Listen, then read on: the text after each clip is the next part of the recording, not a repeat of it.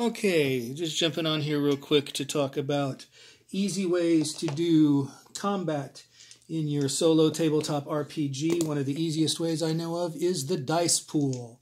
The dice pool is very simple. If you're a PC, you roll the dice, maybe 3d6, and you get 4, 8, 9, 10, 11.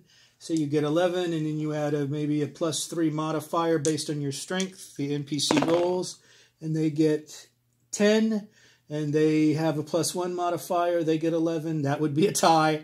Not what I was expecting, but then you roll again. Whoever gets the highest roll in the 3d6 plus the modifier hits. And your NPC may have a defense roll, or they may not.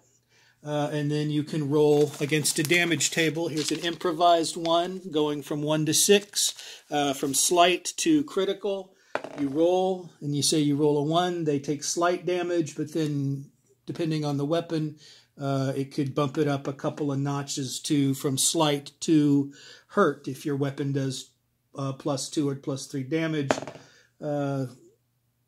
Say you roll a 3, that could be hurt, and it could bring it up to very seriously hurt, depending on your weapon. So dice pool combat is the simplest way I know of to do combat without complicating things. Thank you. Bye-bye.